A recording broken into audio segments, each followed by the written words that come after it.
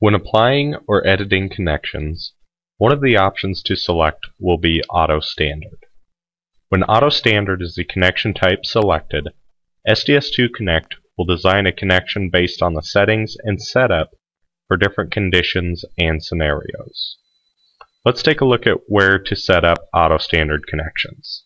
In Setup, under Auto Standard Connections is where these will be set up.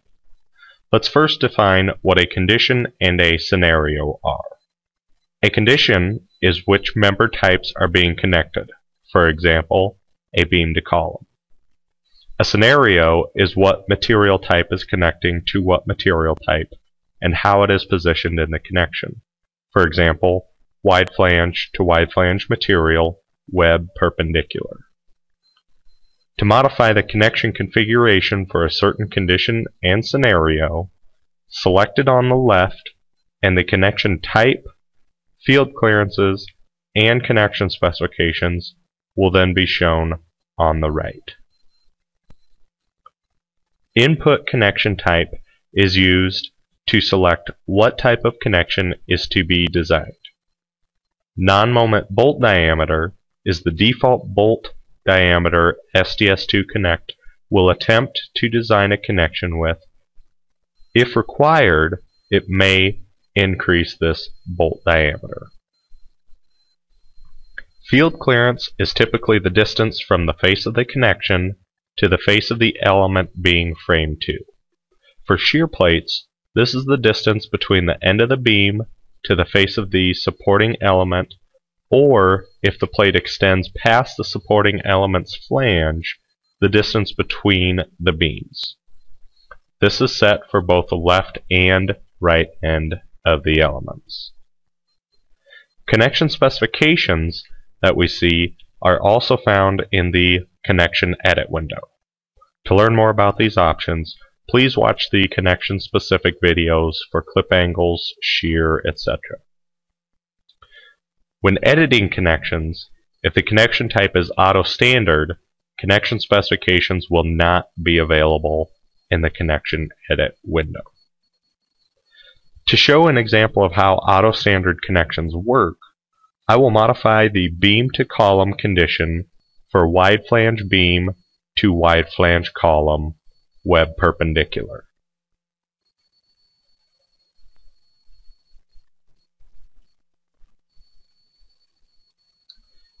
Currently, this is set to a bolted clip angle.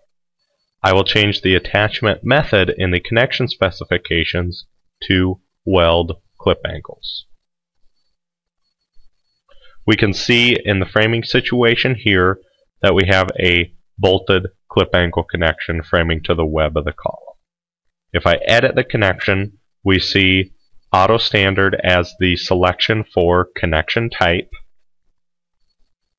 Take note that the connection specifications is blank. This is because these are in setup for Auto Standard connections. If I need to access these options through the Connection Edit window, the connection type needs to be changed to something other than Auto Standard. Once OK is selected, SDS2 Connect will redesign the connection using the settings that I changed in the Auto Standard setup. The connections to the column flanges are not changed because that is a different scenario than what was changed in setup. If the column is rotated, SDS2 Connect again redesigns the connections as the framing situations have changed, and it recognizes this. Looking at the other elements in the model, we can see that they also recognize the change and are updated as well. If a connection does not work, SDS2 Connect will either use an alternate connection or a failed connection may result.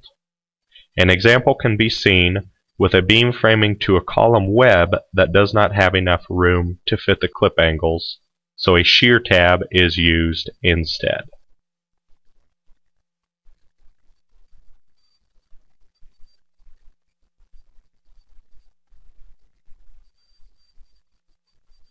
So what are the advantages of using auto-standard connections?